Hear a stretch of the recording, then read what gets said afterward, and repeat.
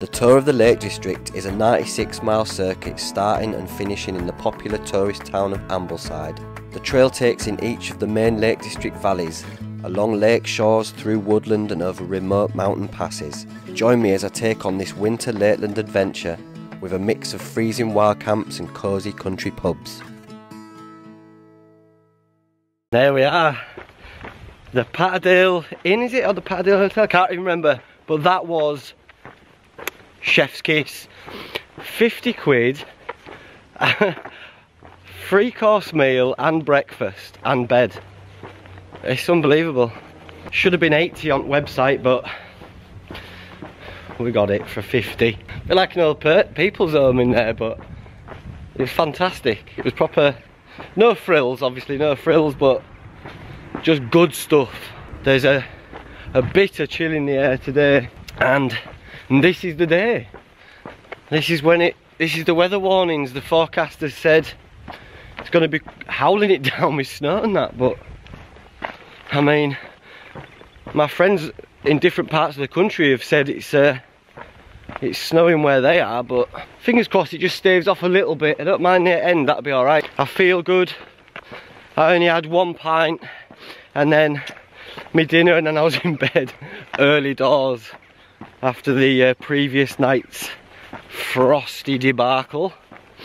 Right, I better just look at my map here because I think I'm going this way. Let's have a look.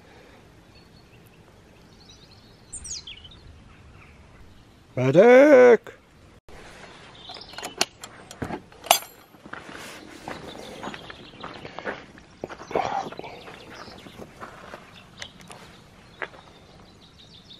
Nope.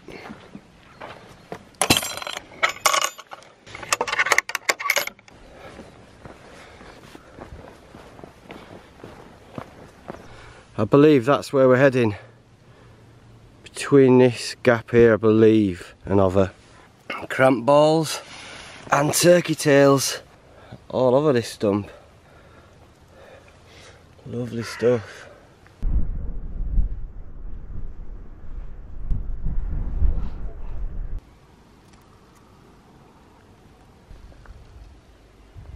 Medic!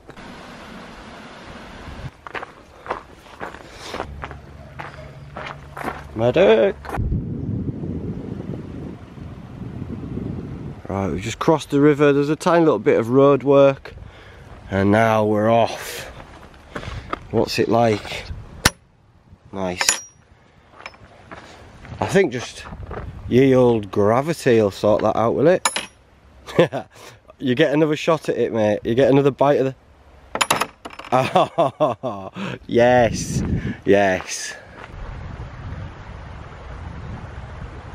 I've been stingy with recording because I don't know when these batteries are going to go, mate.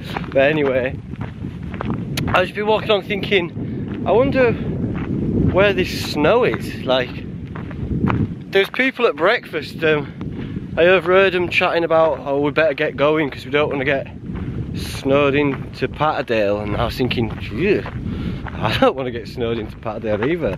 I mean, I'm having a wonderful time in eating these, well, it's like school dinners it was, but it was in a good way. And as soon as I say that, you can see a couple of little flecks of snow coming down. And oh, what's this? Look. He don't give a kick, look. Yeah, that's what I like. Stand your ground, kid. Yeah, there's a few little flecks coming down, and you can tell on tops it's coming down. It's that colour of cloud that says snow. Can you see it? Maybe you see it over my black. Maybe not. Wear and tear. If it's a white out and it's snowing and that, I'm not going to go over red screes because there won't be any views. Done red screes a couple of times, so I'm not gunning to see it. I would like to show you, but the other way just looks as good. And if it's white out up top anyway, there's no point, is there? Right, where am I going here? Am I lost? Right, have a check. Map time. Oh. Medic!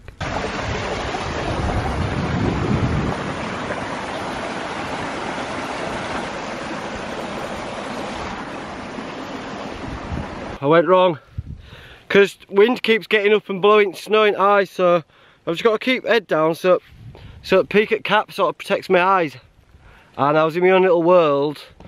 And then I looked at my GPS and it had all gone off and it just said you're on the wrong path or something like that. So I've either got to trek back down here and go up to join it, or I can just randomly hike straight up this hill, which I think I'm going to do, and try and join the path that way, because I'm off this way at the moment.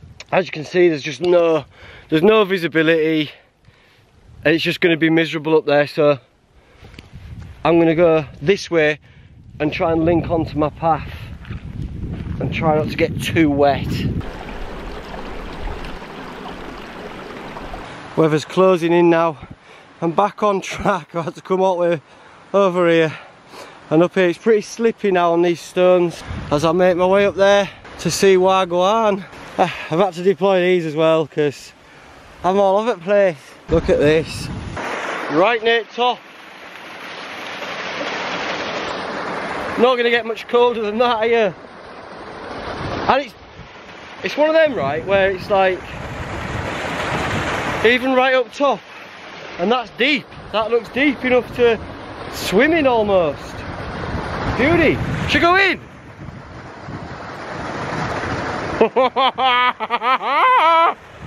Oh no! Now I've said it, I've got that little... The call of the void is telling me to go in. Right, I'm gonna have a little plunge in here. Invigorate myself at final push. Let's go. Alright. Can I get through ice? Oh, it's a bit hard. Oh! Am I gonna... Splice myself open. Get out road, you. Yeah? Oh! It's deep! It's deep! Oh! Oh! Oh!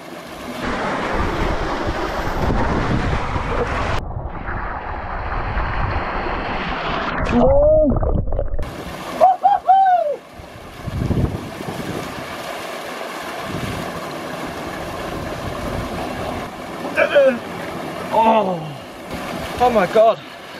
Oh, that's next level cold, mate. Look at that. Oh. It's just freezing. Oh, it's going to be nice. I know it's going to be nice to get clothes on though, which I'm going to do now, quick.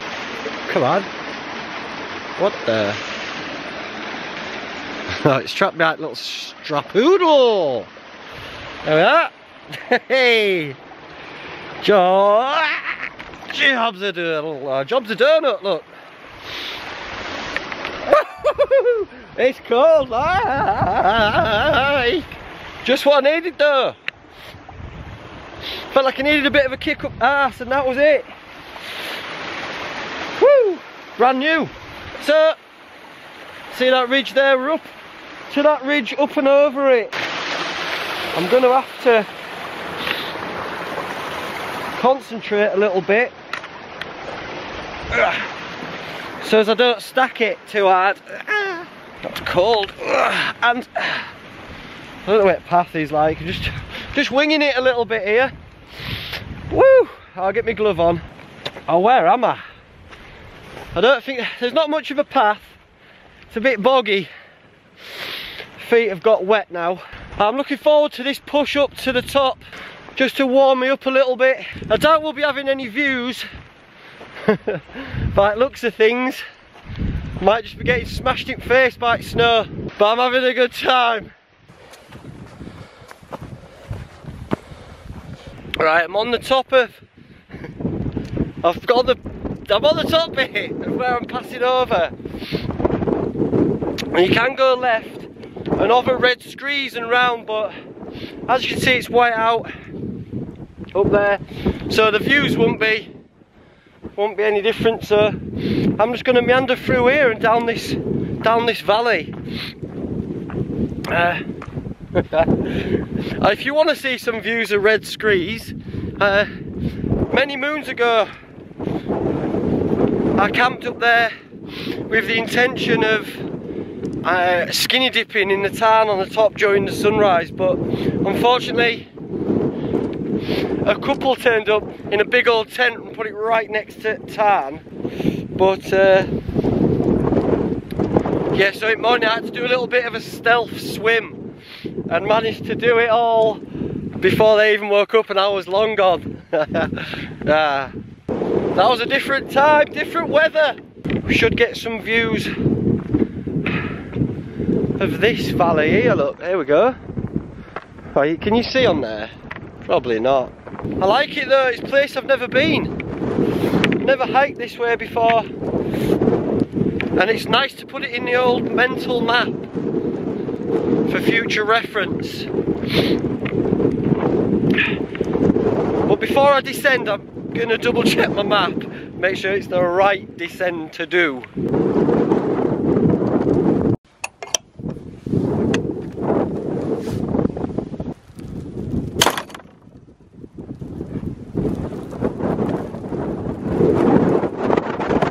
I'm taking refuge behind this wall. It's blowing a gale out there and it's just nice and calm here. Just because I caught sort of wear my heart on my sleeve quite a bit, and I just tell you all about stuff. To probably overshare a little bit too much. Does it even? What should I even tell you? I don't know. It's just I just found out that my nan died. Oh, and so it's hard for me to just wanna just be like, hey, into camera, because I just need a little bit of time. Probably I just need to walk. I just need to walk into there.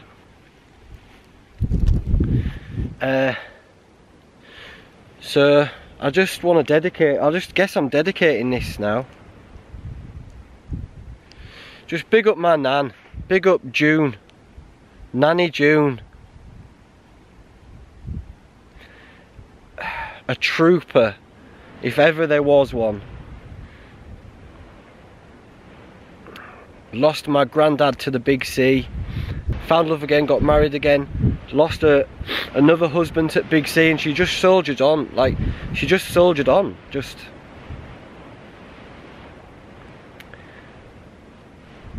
I think it's that generation, innit? Just get your head down and just crack on, man.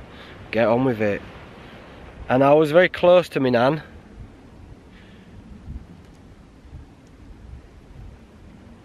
But it's like, you know, when it gets near end and that and people get poorly, it ain't nice seeing them suffering. And so it's kind of a little bit like bittersweet, innit? Because you don't, obviously you don't want to go, but then you know that they're not suffering anymore, so it just takes edge off, doesn't it? Rounds edges off a little bit in the narrative you can paint in your noggin, where you can just say, oh, at least they're in a better place now. And yeah, and I'm glad I went to see her again just recently, and I kind of knew that was the last time I saw her was going to be the last time I saw her, and it's just rest in peace, Nanny June. Another absent friend to add to the list of absent friends. In fact, is it disrespectful to do it with electrolytes? I don't think it is. It's what she would have wanted.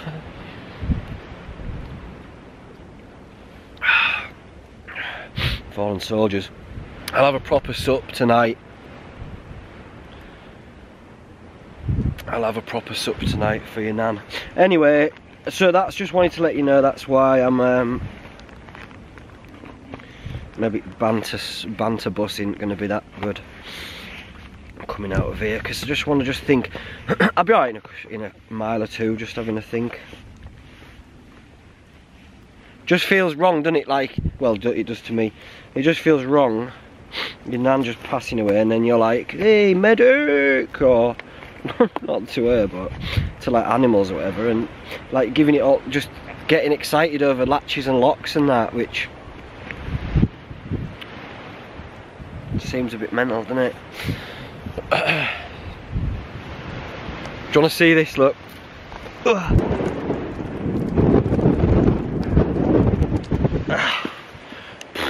Just a bit of respite out of that wind. I ain't got too far to go now.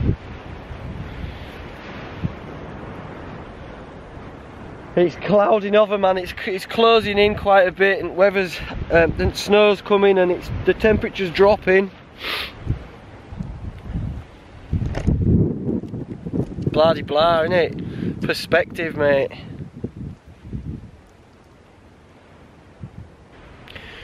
Last thing I ever told you was that I love you, though. That's got a thank God.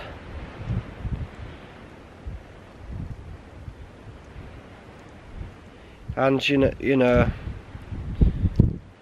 she had 3 daughters, loads of grandkids, loads of family visiting her and being with her in the end. And she passed away peacefully, so you can't grumble, can you? You can't grumble at them stats. Right. Oh, okay, I'm gonna sit here for a little bit and then bat on into the mist.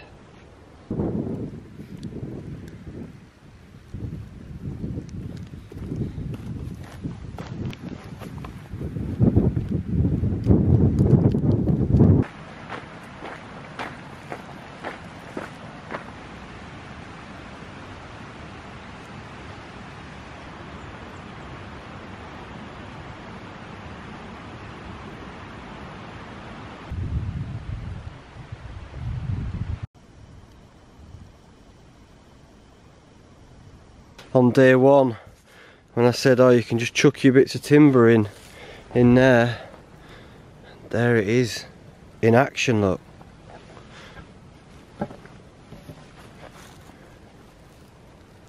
That's brilliant. There it is, Ambleside.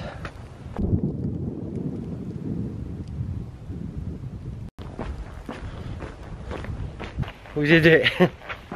We did it. Back in Ambleside. What a journey. And it has been a journey in many ways. And right now I had thought that it's not ended out, I don't know. I can't really put it into perspective, or can't find the words really. It's been emotional, and yeah, it's just been emotional. I don't have any final words or anything like that at the moment, but I guess I just need time to process it and do it justice. So we'll do that in map time.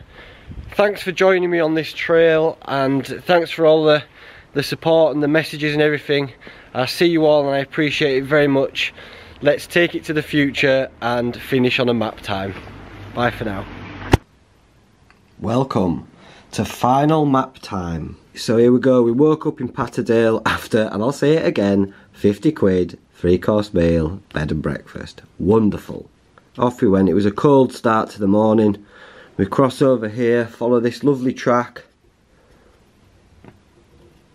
along here, nice easy walking, nice and flat all the way down. Then we join on, there's a little bit of road work here but not so much.